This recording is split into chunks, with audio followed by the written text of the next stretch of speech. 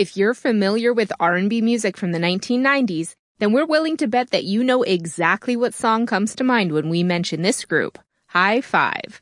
This old-school group became a massive success after their self-titled debut album was released. Their beautiful and soulful hit, I Can't Wait Another Minute, is sometimes forgotten and overshadowed by the meteoric success of their single, I Like the Way, The Kissing Game, which was one of the best R&B songs of the decade and, dare we say, stands the test of time, just as well as another hit from those days, the hugely successful Can We Talk by Tevin Campbell. During the 1990s, the group was not only popular but beloved, with a platinum album under their belt as proof. However, though they had really high moments, they also experienced very low, tragic ones. High Five had its origins in Waco, Texas. The group was formed in 1989 by four friends, Tony Thompson, who was born in Waco but spent a lot of his formative years in Oklahoma City, Roderick Pooh Clark, Marcus Sanders, and Russell Neal. Toriano Easley, who would join the group just a tad bit later, was also from Oklahoma City. Tony, Pooh, Russell, and Marcus all discovered their passion for music at a very young age, with some having sung in their local church since they were as young as 8. As they grew older, the friends picked up an interest in singing R&B music, and although they weren't sure how to go about it, they decided to form a group. Together, they started performing at local talent shows, and one day, they finally got the attention that they had always wanted. After one of their performances, a local producer approached them and promised to make their musical dreams a reality. After that incident, the young men officially became a group, and soon afterwards, just like they dreamed of, were soon signed by Jive Records.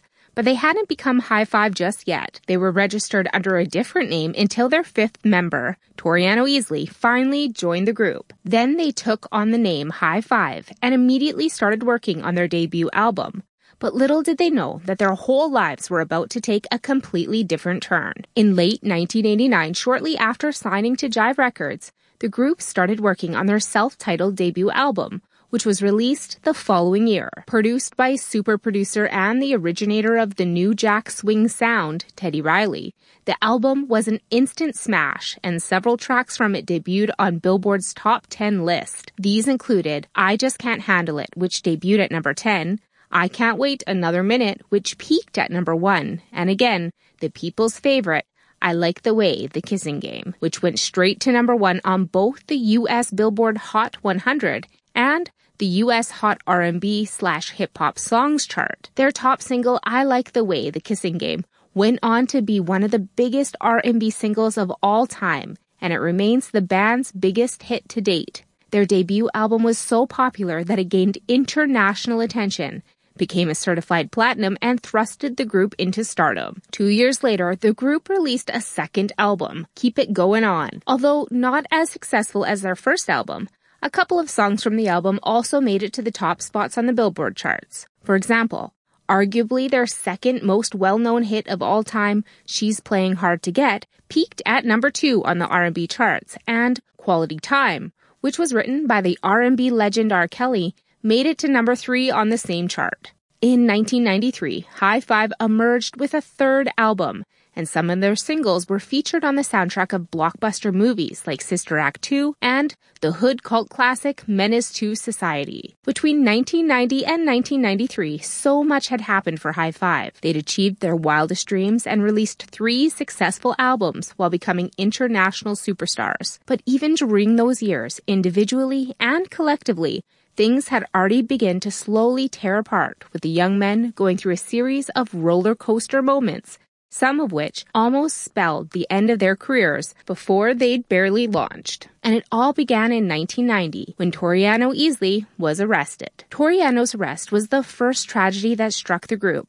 and it happened when they were on the verge of fame. In September 1990, while the rest of the group were in New York doing publicity for their debut track, Toriano traveled home to Oklahoma to visit his family and friends. While in his hometown, he got into a physical fight with someone he was acquainted with. Things got so heated during this fight that a gun was pulled. According to his confession, Toriano said he meant to pass the weapon to his friend, but he was suddenly attacked. The trigger was pulled by accident, and unfortunately, the bullet hit and killed one of his friends. Toriano was charged with first-degree murder and sentenced to 10 years in prison. At the time, he was just 17 years old when this unfortunate incident occurred. He was then replaced with Bronx native Tristan Irby, known for his silky baritone voice. The second tragedy that struck High Five occurred in 1992, shortly after the release of the group's second studio album. At the time, the group members were traveling between radio stations to promote the new album, and on their way back from the interview, they had a car accident that cost them one of their founding members. The accident left Roderick Pooh Clark paralyzed from the chest down, and High Five was down one member. Fortunately, no one else in the group suffered permanent damage from the accident, but it took a while before the young men could get back on their feet and go back to recording music. But even early on in their success and rise, High Five was experiencing levels of turmoil within the group. Sometimes their feuds got so bad that they temporarily broke apart. For example, during one of their fallouts, Russell Neal left the group to start a solo career just before their second album was released, but rejoined after the accident that left Pooh paralyzed. After releasing their second album, the group fulfilled their contract with Jive Records, which ultimately resulted in a dispute over royalties. Dissatisfied, Russell left the group for good this time. He was replaced by Shannon Gill, and the group left Jive Records to sign another contract with Giant Records. Unknown to them, this was the beginning of a whole other set of problems. Instead of managing the group as a whole, Giant Records focused more on building a solo career for Tony Thompson, the group's lead singer and one of its founding members. The label started preparations for Tony's debut solo album, dashing High Five's hope of releasing a fourth studio album. As a result, the group disbanded in 1994, while Tony pursued a solo career with Giant Records. After the group disbanded, Tony's solo career kicked off with his debut album, Sexational, in 1995, which was a success. 2 years later, the now solo artist left Giant Records and signed with Bad Boy Records, but he stayed there only 3 years before leaving to create his own record label, In Depth. Being the only member of High Five still in the spotlight, Tony seemed to have his life figured out. But that didn't last very long. Tony attempted to reincarnate his former group with 4 new members, including his younger brother Jordan. The new High Five released an album in 2005 titled The Return. However, Tony's old bandmates, to put it lightly, were not pleased with this, and they filed a lawsuit against him for illegally using their trademark name. This lawsuit was bad news for Tony's new group, as it stopped their record sales.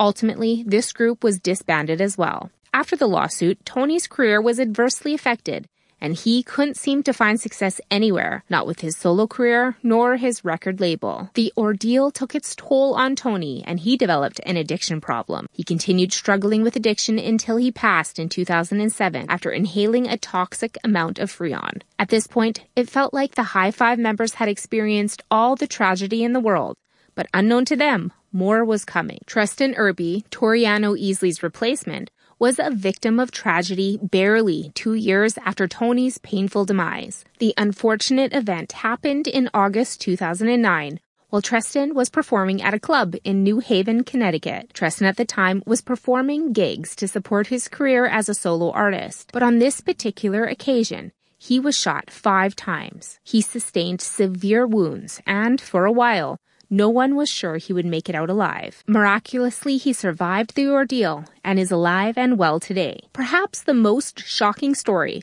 was when Russell Neal was charged with the murder of his wife and the mother of his 2 sons, Catherine Martinez. In July 2014, Russell Neal walked into a police station and confessed to getting into a fight with his wife, but he stated that she needed medical attention and demanded a lawyer. When the police got to Martinez's Houston apartment where the incident occurred, she was found dead with multiple stab wounds and blunt force injuries. At the time of their arrival, the police found out that she had been dead for at least 2 days already. Russell was arrested and charged with first-degree murder. However, He has yet to serve any time because he was found unfit to stand trial on account of insanity. Prosecutors continue to insist that Russell constantly abused his late wife physically and was fully aware of his actions when he murdered her in cold blood. Regardless of their claims, the ex-superstar is still considered mentally unstable and has been admitted to a mental institution at Rusk State Hospital in Texas. Today, the only surviving members of High Five are Tristan Irby, Shannon Gill, and Marcus Sanders, who happens to be the only founding member that has not been directly affected by any tragedy. Before he died in 2007, Tony was planning a High Five reunion, but sadly, he wasn't able to see it through. However, his dream came to fruition in 2012. The 3 surviving members of the High Five reincarnated the group, with Tristan as its leader. The band was reformed with 2 new members, Andre Ramsier, known as Dre Wanda, and Farouk Evans, although Dre Wanda has been replaced by Billy Covington. Of course, like all of these old school groups that introduced new members that weren't a part of the original group's best years, the new High Five is not the one that rose to stardom in the 1990s. But after all the tragedies they've endured over the years, some things are bound to be irrevocably different.